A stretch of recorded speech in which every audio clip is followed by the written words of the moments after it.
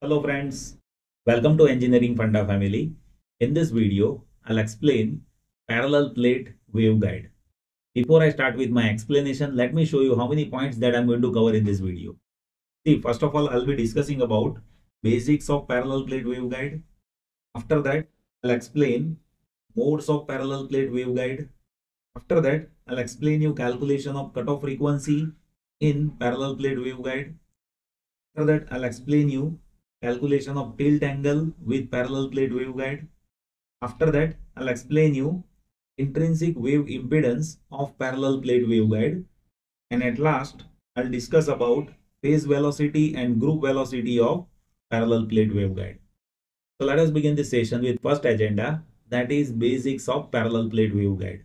In parallel plate waveguide, two metal plates are there in parallel to each other, and in between two metal plates there will be air or dielectric material. You can observe here by black color metal plates are shown. In parallel plate waveguide we have two parallel metal plates, and these two plates are separated by air or dielectric material. In parallel plate waveguide, EM waves propagate due to total internal reflection. If you observe the side view, then here we have two parallel plates. Here EM wave that is propagating based on total internal reflection, right? So in parallel plate waveguide, EM waves are propagating due to total internal reflection. In parallel plate waveguide, fields are contained between two parallel plates. So here one thing that you need to understand, see in terms of structure, there is a similarity in between parallel plate waveguide and microstrip antenna. In microstrip antenna, electromagnetic waves are radiated in the space because of fringing. So in microstrip antenna, fields are not contained between two plates, while in parallel plate waveguides, electric field and magnetic field that is bounded in between two parallel metal plates, right?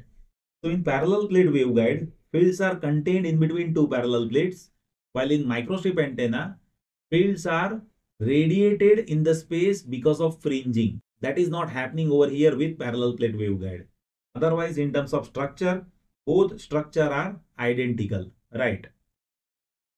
See, in parallel plate waveguide, TE, TM and TEM mode can propagate.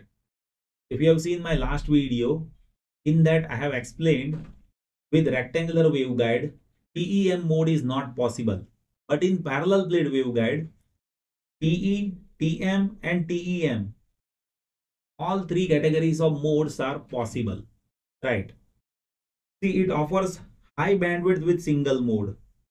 So with parallel plate waveguide, one should know we have two parallel plates separated by air or dielectric material, and here propagation of EM wave happens due to total internal reflection, where electric field and magnetic field that is bounded in between two plates. Here TE, TM and TEM modes are possible with parallel plate waveguides, right? Now I'll explain you how modes are there with parallel plate waveguide. In parallel plate waveguide, we have TE, TM and TEM modes. Let me explain you how. See, here with TE mode, transverse electric mode is there. What is the meaning of transverse electric mode? Transverse electric mode means electric field is perpendicular to direction of propagation. So if I say here this EM wave that is propagating in Z direction, and here we have parallel plate waveguide where this direction, vertical direction, that is there in the direction of X axis, then electric field that will be varying in this direction. Electric field that will be varying in this direction, that is the direction of X direction. So in transverse electric mode, electric field that is varying in X direction as if direction of propagation is there in Z direction. And here this electric field that is propagating towards Z direction and it is varying with respect to time. So this electric field that is varying in X direction, propagating in Z direction and varying with respect to time, that is perpendicular to direction of propagation. and this direction of propagation is there in Z direction, right?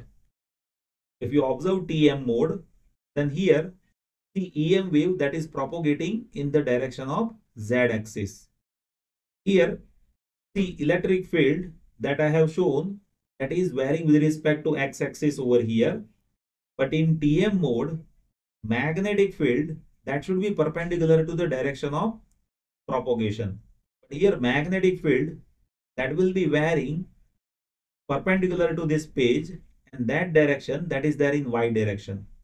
So here I'll be showing it by dot over here. I'll be showing it by dot over here. Means it is varying perpendicular to this page, right? So here magnetic field Hy that will be there, and that is perpendicular to Z axis, right? As direction of propagation is there in Z direction. So Hy will be varying in the direction of Z with respect to time t, and that is perpendicular to direction of propagation. And direction of propagation that is happening in Z direction, right?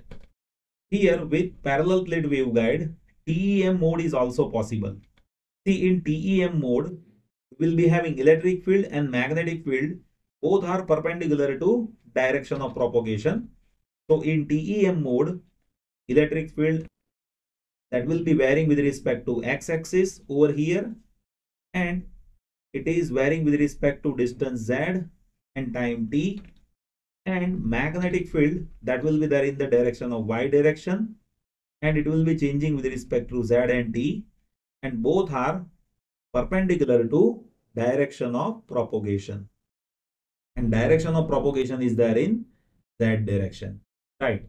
So that is how TE, TM and TEM mode is there. See, TE means transverse electric, means electric field that will be perpendicular to direction of propagation. Here magnetic field will be perpendicular to direction of propagation in TM mode. So TM mode is having variation of magnetic field that is happening perpendicular to this page.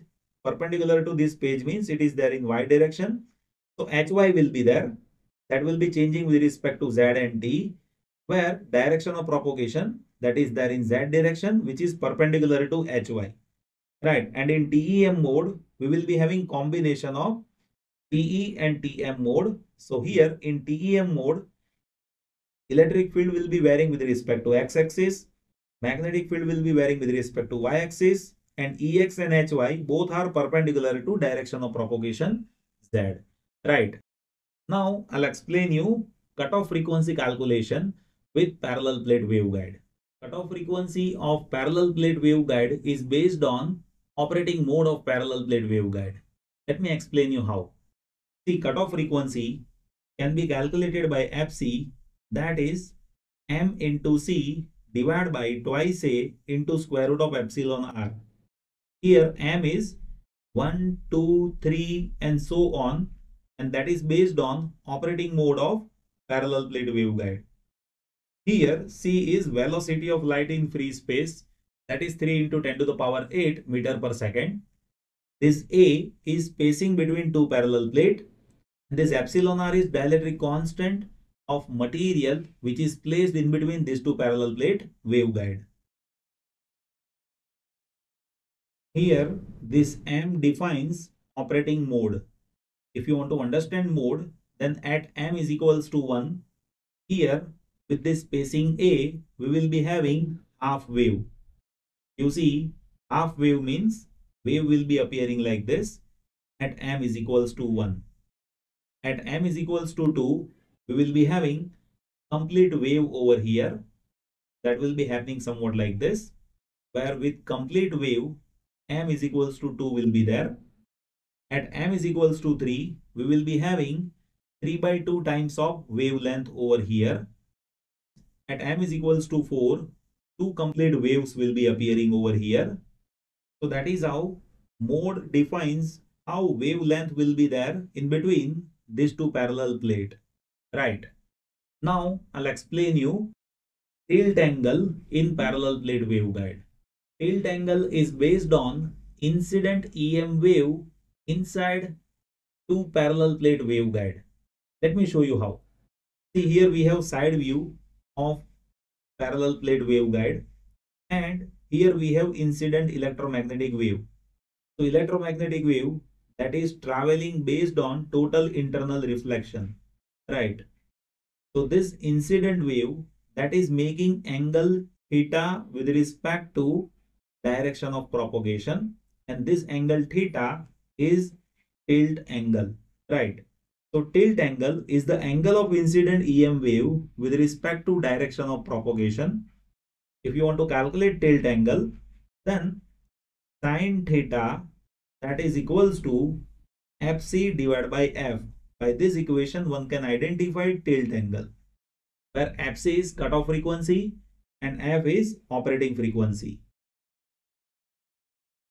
Now I'll explain you intrinsic wave impedance of parallel plate waveguide.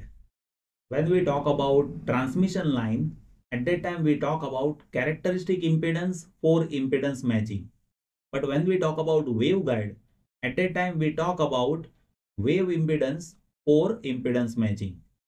With parallel plate waveguide, we have TE mode, TM mode and TEM mode. Intrinsic wave impedance of TE mode that can be calculated by eta of TE, and that is 120 pi divided by square root of 1 minus fc by f whole square. See this fc by f, that is what?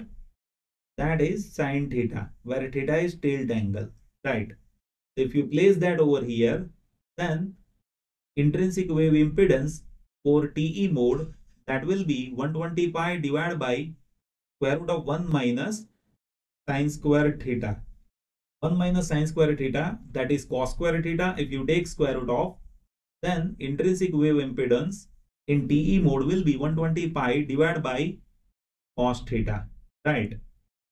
If you want to calculate intrinsic wave impedance in TM mode, then that is eta of TM, and that is 120 pi into square root of 1 minus fc by f whole square, where fc by f that is sine theta. So if you place sine theta over here, then you will be having 120 pi into square root of 1 minus sine square theta. 1 minus sine square theta is cos square theta. If you take square root of, then you will be having 120 pi cos theta, that is intrinsic wave impedance of TM mode, right? And intrinsic wave impedance of TEM mode that will be 120 pi only, right? So that is how intrinsic wave impedance can be identified based on different modes of parallel plate waveguide. Remember this, with TEM mode, intrinsic wave impedance is 120 pi only. With TE mode and with TM mode, it is based on tilt angle, and tilt angle can be calculated as per sine theta is equals to fc by f, right? Now I'll explain you phase velocity and group velocity of parallel plate waveguide. See, with parallel plate waveguide, phase velocity that is Vp, and if you want to calculate Vp, then that can be calculated by C divided by square root of 1 minus fc by f whole square, where fc is cutoff frequency and f is operating frequency. Here, group velocity Vg that can be calculated by C into square root of 1 minus fc divided by f whole square. And if you want relation in between Vp and Vg, then that is Vp into Vg, that is equals to C square, right? Where you will be observing, if you multiply this two, then square root of 1 minus fc by f whole square, that is getting cancelled. So one can say Vp into Vg, that is equals to C square. That is how you can do analysis of parallel plate waveguide. I hope you have enjoyed this session. Still, if anything I would like to share, just note it down in comment section. I'll be happy to help you. Thank you so much for watching this video.